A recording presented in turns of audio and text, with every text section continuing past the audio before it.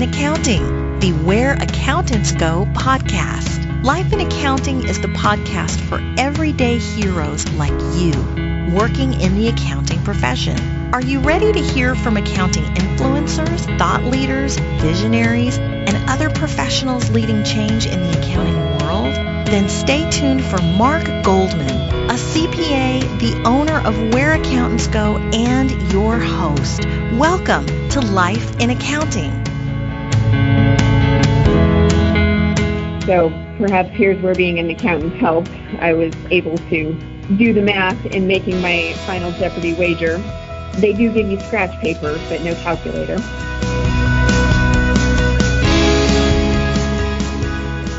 Hello everyone, I'm Mark Goldman, the CPA and your host for Life in Accounting, the Where Accountants Go podcast. That clip was from Deborah Beams in Dallas, Texas. I asked Deborah to join us on the show for a few reasons. First of all, she's had a very successful career in audit, having the opportunity to work with both a national firm and a regional firm. She's going to talk to us about the initial influences that got her into the profession in the first place and how her career has progressed to her current position as director with BKD. But also, just as a little interesting twist, Deborah happens to have had a lifelong desire to be on Jeopardy. Yes, I said Jeopardy, the game show, which was fulfilled about a year ago. She's going to tell us the whole story of how that experience went in the latter half of the interview. And honestly, it's a really intriguing process. Not as easy as you may think to be able to qualify for that game show. If you enjoyed this episode, please visit our website for all our previous episodes, as well as a job board for the Texas area and links to all the prevalent certifications in the accounting world as well. That site is whereaccountantsgo.com. Once again, that's whereaccountantsgo.com. With that, let's go ahead and get started. Here's Deborah Beams, director with BKD and Jeopardy winner. Well, hello, Deborah. Thank you so much for squeezing out the time for this. I appreciate you making time for our audience. Well, hi, Mark. Thank you for having me on your show. No problem. Well, for our audience, we have Deborah Beams on the line, and we're going to delve deep into Deborah's career story, of course, like we do on all our episodes. But there's a little twist in this story at the end, though. If you have an interest in audit, this is definitely going to be a valuable episode for you. But we're also going to cover Deborah's experience being a contestant on the TV game show Jeopardy. Probably not a surprise to you, Deborah, but you're the first game show contestant that we've had on the show, at least that I'm aware of. Well, great. I look forward to talking about that experience. Let's start at the beginning, though, so we get sort of a full picture of your career. What initially led you to accounting as a possible career choice in the first place? So I was in high school and looking at colleges, thinking about majors, trying to figure out what to do with my life, basically, like a lot of high schoolers are. And I'd always loved math in school and working with numbers. And so at one point, my mom asked me, have you thought about doing accounting? And I said, well, no, I haven't. But I, started doing some looking into it and said, well, maybe I could do this. So I was in high school at White House High School in White House, Texas, which is right outside of Tyler. And we had a job shadow day during our senior year. I don't remember if it was the Chamber of Commerce or somebody that sponsored it, but we were allowed to put down, what are some of the jobs you're thinking about, and then whoever was organizing this would try to find somebody for you to go shadow for a day at work. And I got assigned to shadow Kathy Kapka, who many Texas CPAs will know. She's been very active in the state society, did a term as president of the Texas Society CPAs. I believe she's been on your podcast as well. And was really an influential part in launching my career. At the time I shadowed her, she was the head of internal audit at UT Tyler. And so she gave me a good introduction into audit, internal audit, and the accounting profession in general. And so from there, I kind of made up my mind and declared myself an accounting major. Wow, I had no idea. I mean, I figured you knew Kathy, but I didn't realize that there was, that much of a close relationship there. That's neat. Yes, she was a guest on the podcast just last year, actually. Interesting. How long ago was that? That would have been around 1999. Okay. So almost 20 years. And that was during high school for you that you were doing the shadowing? Yes. Okay. So did you go straight into college knowing that you were going to major in accounting? I did. Okay. I did. No, I wasn't always sure. There was a point, I think it was around the end of my sophomore year, when I wasn't sure maybe if this was what I wanted to do. And I remember sitting down with the course catalog, which I don't know if they even print course catalogs anymore, but it was a physical book. And I was just flipping through it, going through every major and saying, well, no, I wouldn't do that. I wouldn't do that. That degree might be nice, but I don't know what to do with it. And went through the whole thing and said, no, accounting's still my best choice. There you go. Wow. Okay. Any highlights of your college experience that we should know about, from a career perspective? Or did you pretty much stay on that major after that? Or? I stayed on the major. I had a part-time job, the last couple of years, working as a grader for the accounting department. Okay. And one of the classes that I graded for was called professional development. It was just a 1-hour class. And the weekly assignment was to find some articles on the week's topic and write a short 1-page summary. And during the time that I was grading for that class, I ended up catching several instances of plagiarism. Oh. In just a 1-page summary, including one student who had plagiarized the ethics assignment. Wow, how ironic. So I'm curious, did that experience increase your interest in going into audit later, or did that influence your interest in audit? Because it appears like your career started in audit, but maybe I have that incorrect. You are correct. I've always done audit. And I suppose, I don't know if that influenced my decision or was just sort of indicative that that was the way maybe I was supposed to go. In a way, as a grader, I was already sort of auditing things, looking for errors, mistakes, things like that. Okay. I figured, obviously, the two are related. So what was your first job out of school? What was your first opportunity? Like a lot of accounting majors, I went straight out of school into a public accounting firm, large public accounting firm, into the audit practice as an audit associate. And I suppose I had a typical kind of audit career path, moving up from associate to senior associate to manager. I did take the CPA exam during my first year working out of school. I know nowadays a lot of students get to take it while they're still in school. They've got some review classes, maybe even built into their curriculum. I didn't have that option, but I was able to get it all passed within the first year, which I always like to encourage students now, get it done as soon as you can, whether it's while you're in school or very soon after, before you start losing some of what you learned in school that's maybe not part of whatever you're doing in your day job, as well as you also get out of the habit of studying regularly and test taking. Okay. Just so the listeners get an idea, about how long have you been in the audit field now? I guess it's coming up on around 13 years. 13 years. Okay. What do you find the most rewarding, or what have you enjoyed about it the most? Auditing is neat because you get to go out in the field to a lot of different clients. And you not only get to see how different clients do their accounting, but you also get a sense of what different companies are like, different organizations, their corporate cultures, and you really get to see some of those dynamics of some where there is good, say, tone at the top, and others where there's not so much, and seeing the contrasting differences in just how these different organizations work.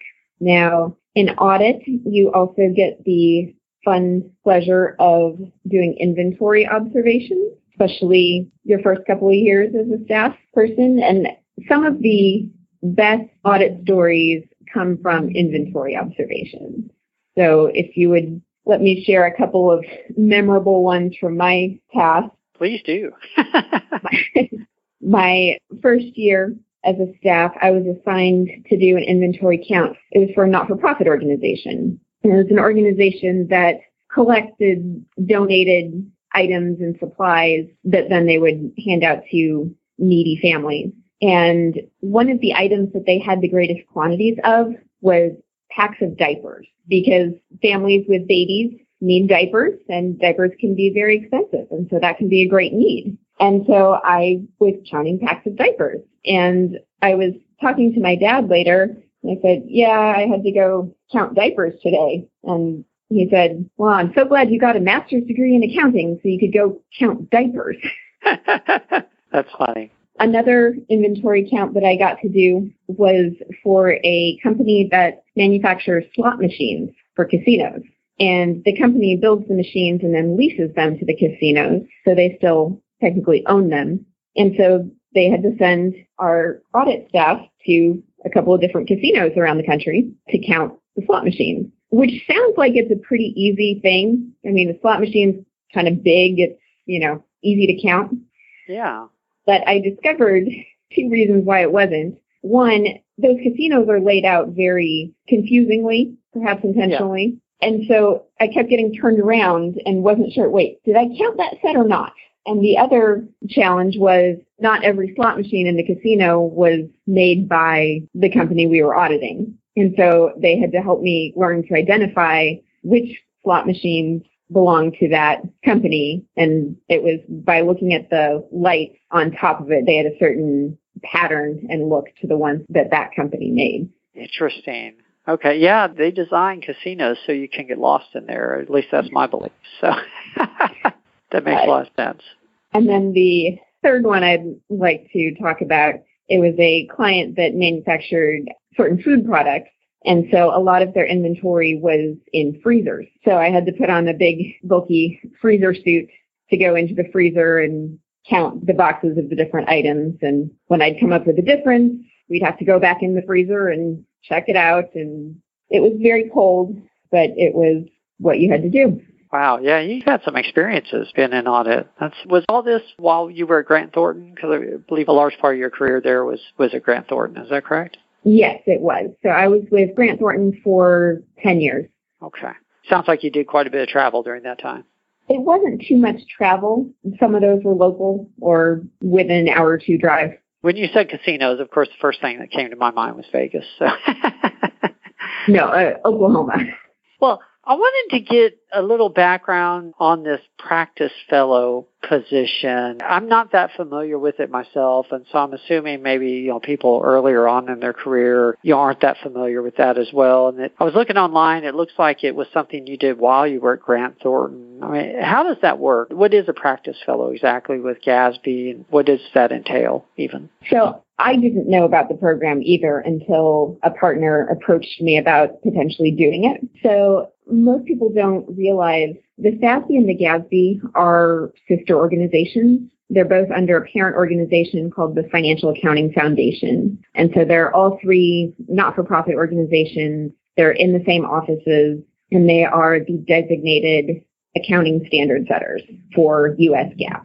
And both the FASB and the GASB run this practice fellow program where experienced people from public accounting will come basically be part of the FASB or GASB staff for a 2-year rotation. The FASB and the GASB benefit from getting new people with fresh perspectives, recent experience in sort of the real world.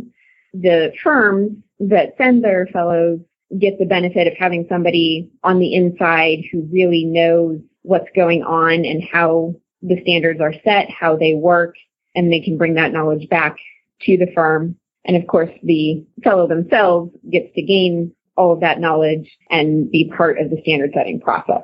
Interesting. How do you get selected for something like that? How does that work? For me, it was a partner that I worked with who knew about the program. He was at the time on a committee that was having liaison meetings with the GASB. And so he knew about the program and thought that it would be something that I would be good at and would like to do. And so he pretty much nominated me to go do it. Okay. I would expect for people that want to, make a difference or have an influence, in the profession, that would be a fun, duty to have.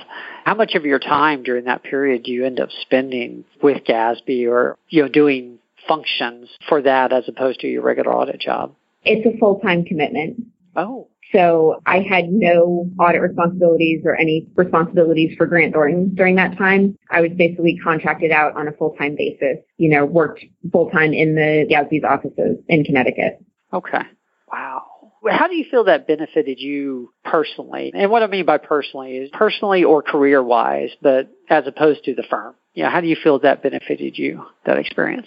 There are not many people who can say they have been a practice fellow at the GASB or the FASB. And so it puts me in some elite company.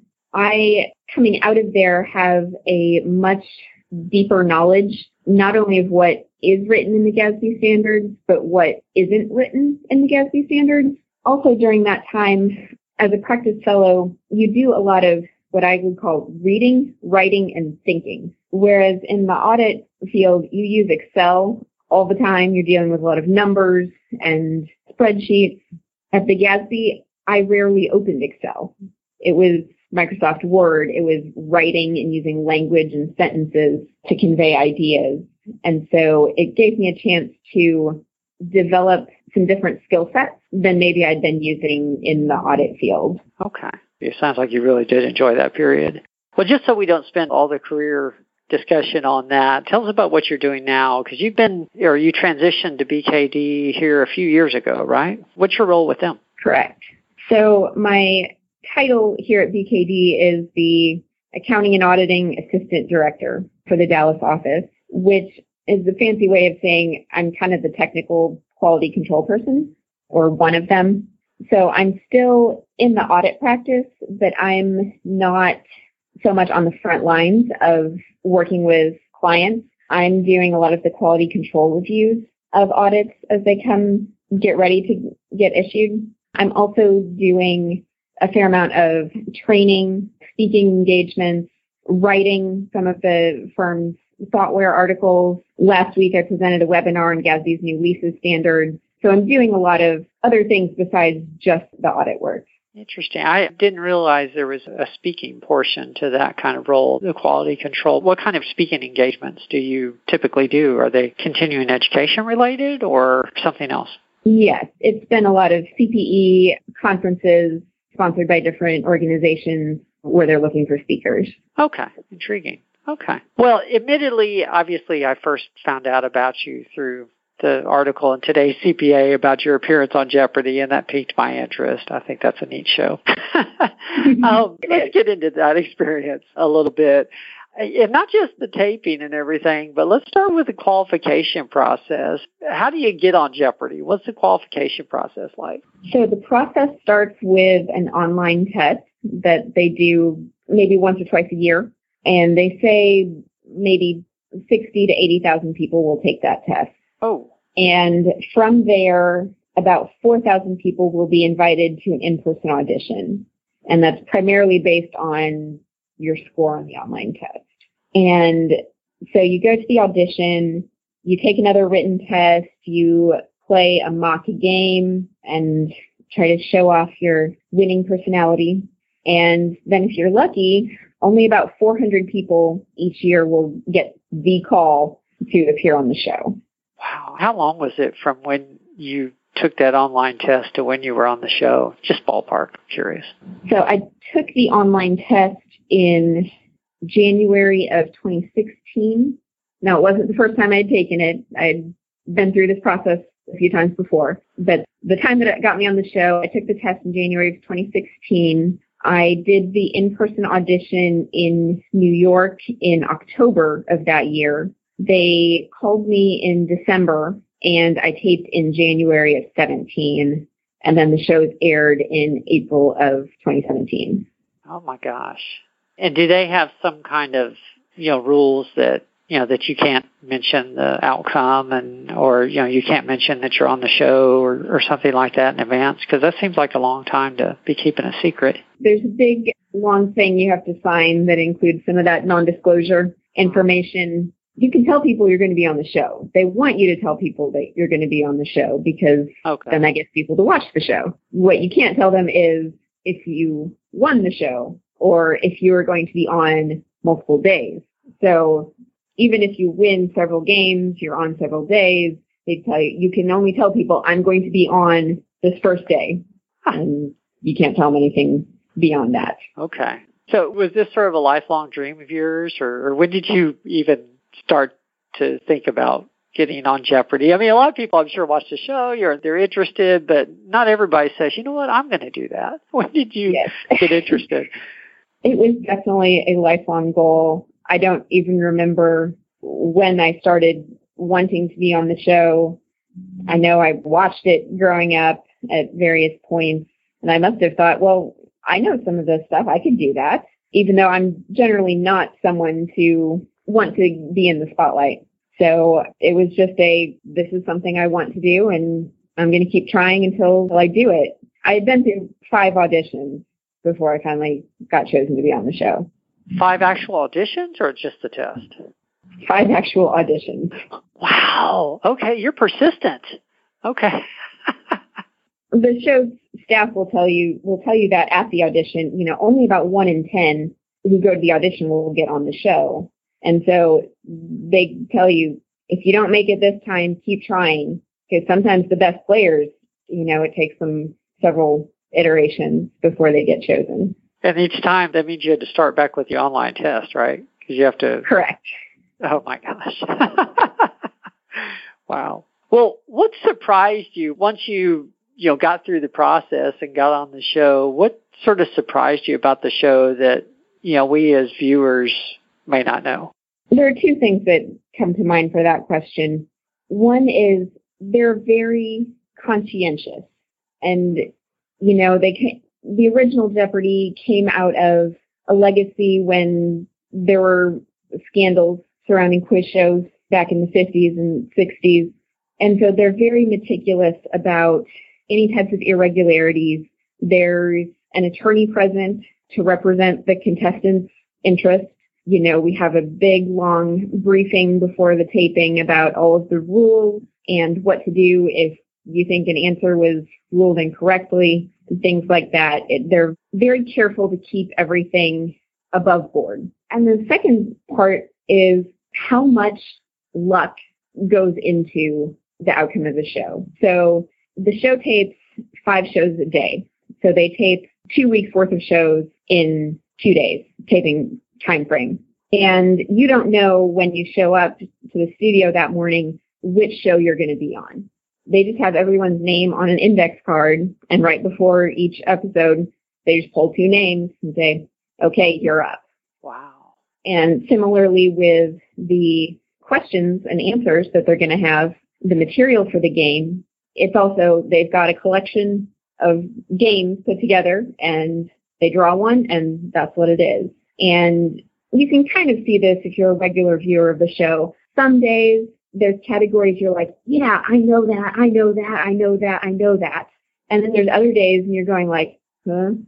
And so there really is a huge amount of luck involved of between, what material for what game and then who you're going up against.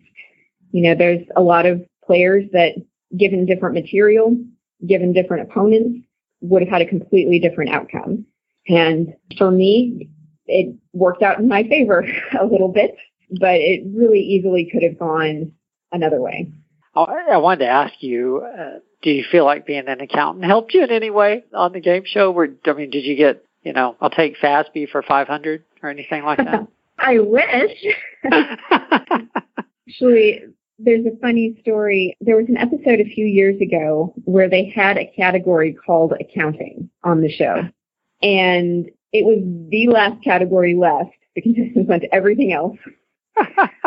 But it was one of those moments when I was watching that going, I'm really glad I was not in that game, because I was overthinking the clues, because they're written for a general audience, and I was thinking too technical when one of the answers they were looking for was net worth, and I couldn't come up with what the answer they were trying to get, because I'm thinking that net assets, net position, stockholders' equity, like I was thinking too detailed, like I knew too much for the category. Wow. Yeah, I guess that wouldn't have been good, because you would have had to get the show attorney involved, and it would have it would have overrun their time budget. So, if you watch the show regularly, you see a lot of attorneys on the show. You see a lot of writers, see a lot of teachers. You don't really see many accountants or other financial people. And I don't know why that is, but I was proud to represent my profession on that national stage. There you go. Are there specific categories you remember that you were thankful came up or that you did well in? Did you get lucky with any of the categories? Not terribly. I was hoping, since the weeks that we're taping, they tell you the air dates when they're taping the show. It was the week before Easter and the week after Easter that they were taping when I was there. So, and I actually got called for the Thursday before Easter, so Maundy, Thursday. So I was hoping that they would have kind of a religious Bible kind of theme category because of that, and did not get that.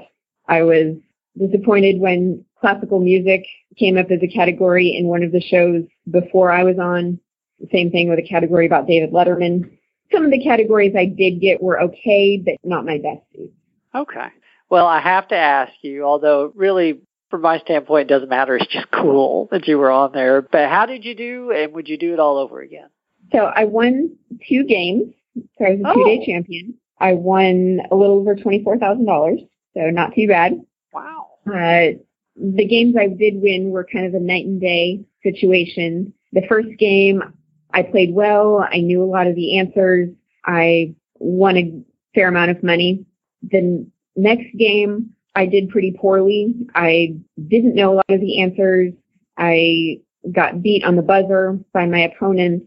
I was in a distant third place going into the final, but I knew that the other 2 contestants, having high scores close together, would need to bet big in final, which gave me a little bit of a chance if they bet big and missed it.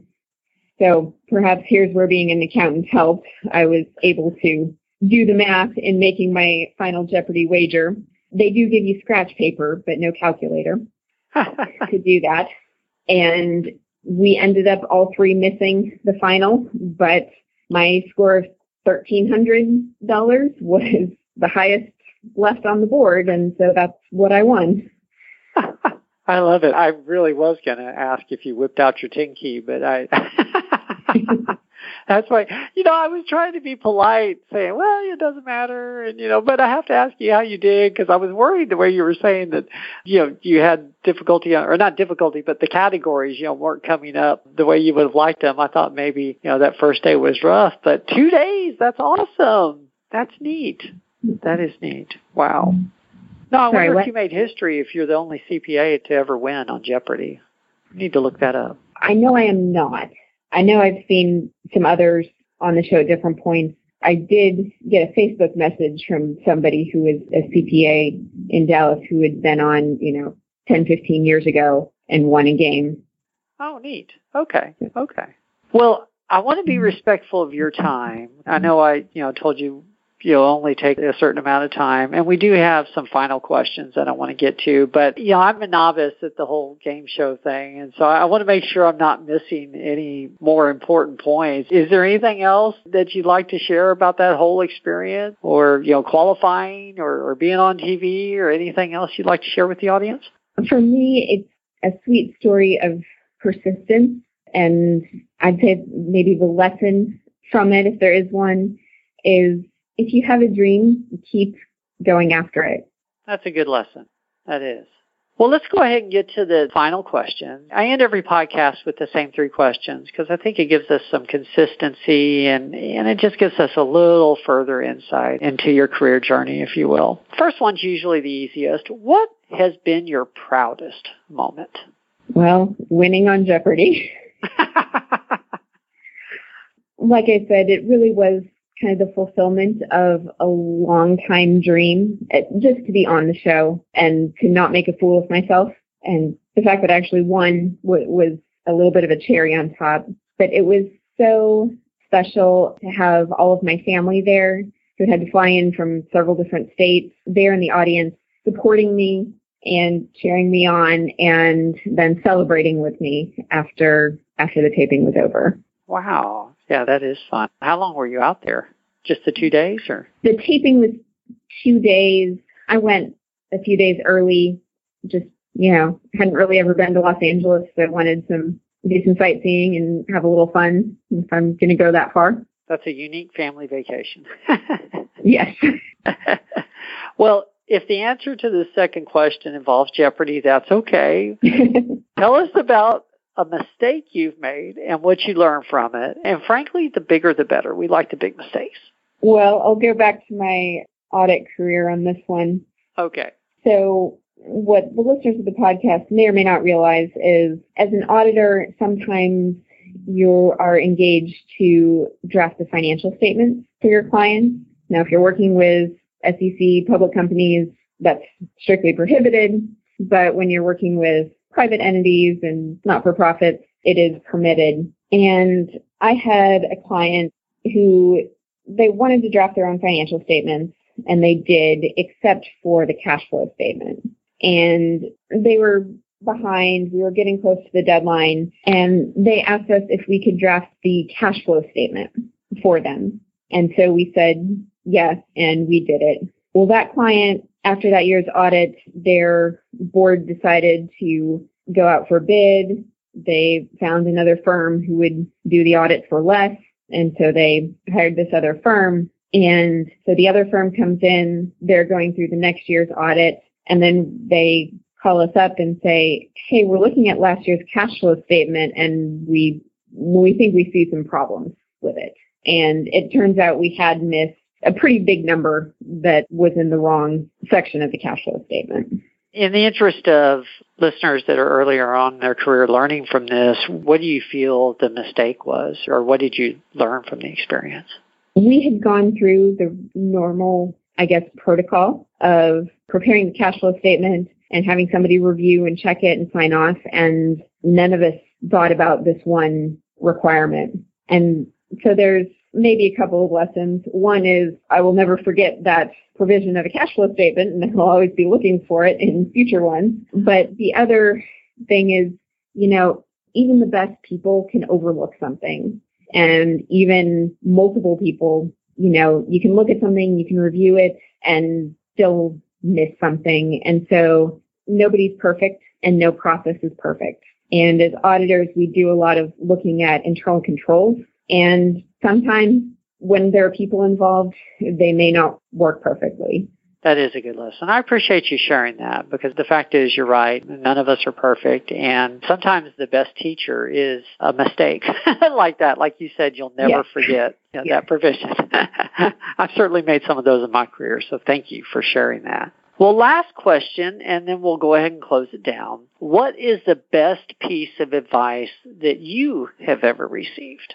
So I don't have a specific quote or anything, but the idea that we are all made with different personalities, with different skills, different gifts, different abilities. And my set of gifts and abilities and personality may be different from somebody else's, but I shouldn't necessarily compare myself to everyone else. I just need to know who I am, who God created me to be, and to use that in the best way that I can. Not everybody who goes into the accounting profession is going to be suited for, even auditing. And not everybody who goes into auditing is going to be suited for something like the fellowship at the GASB or the FASB. But I was, and I got to have those experiences and use my strengths and my gifts to do that. I would say to the people listening, find your passion. Even if it's within the accounting profession, there's a lot of different career paths and opportunities. And we need people to go into tax. We need people to go into audit. We need people to work on public company audits. We need people to work on not-for-profit audits. We need people to work on government audits. So find what your passion is and go for it.